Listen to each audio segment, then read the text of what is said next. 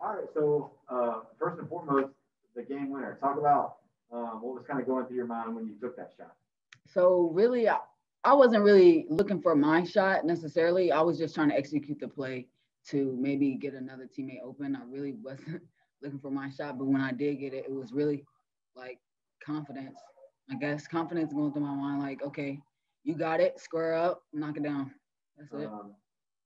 Yeah, that's great. Obviously, this was a way for McGuire to get his 100th Big South win.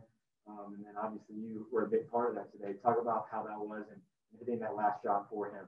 Yeah, hitting the last shot, like I said, I mean, it's not really for me, I guess. It's for the program. So for his 100th win, this is good. This is great. But now we're moving on to 200 wins. You know what I'm saying? Like we're just trying to get better each step of the way. There you go. And then obviously you did make me kind of, moving towards the 200 wins and everything. So obviously, a big finish coming up to close out Big South play. Talk about kind of the mindset of the team going forward and how this win kind of propels you and gives you confidence. So the mindset of the team right now is we're not really worried about the record. We're just trying to bring us together and go as far as possible. I'll just kind of look at the screen the whole time. Whenever you're ready, we'll just start with an opening statement. Well, I guess this game we found a way to win. Really proud of our team for just trying to figure things out. Leading up to the game, we only had 8 that could play today, so we had to adjust quite a bit. And I'll be honest, the game did feel pretty uncomfortable as we're trying to figure things out with lineups and figuring out what was best for this group today. But today was an interesting game. The game-winning shot was only our second lead of the game. So we didn't lead most of the game at all. And but very proud of how our team just executed, especially that last inbounds possession. I was very, very proud of Kyanna, her willingness to take that shot, take that look, but it was just great execution by our team. So for us to have 8 and to adjust and find a way to win is just really, really proud of our team.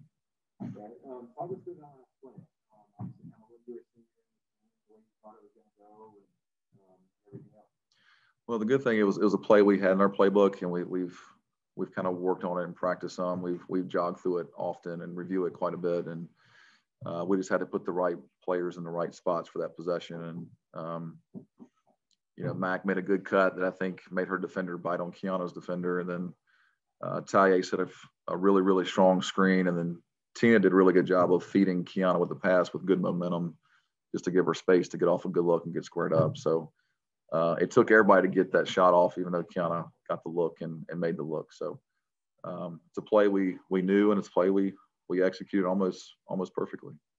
Talk about obviously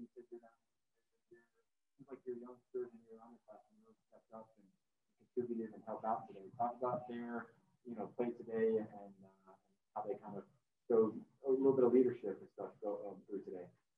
Yeah, I think when you watch us play, we look young and we play young. We're still figuring out the preparation, the detail, and just how to compete and compete where we want to be in the Big South. But we had a lot of young players that had to play a lot of minutes today. Ashley Tudor had to play some 5 for us, and to go against their post player Faye was a challenge for her, challenge for us. But she took on that challenge, and she contributed quite a bit offensively too, with 17 points. And then I think we saw a really good, strong game from Kyanna. Other than that final shot, I thought she was really good. And then Danny and Destiny at the point guard position were able to manage that as freshmen. So it's the first time we had to just go with both freshmen and didn't have Ariel today. So but again, just proud of everybody. Bree was a little banged up from practice.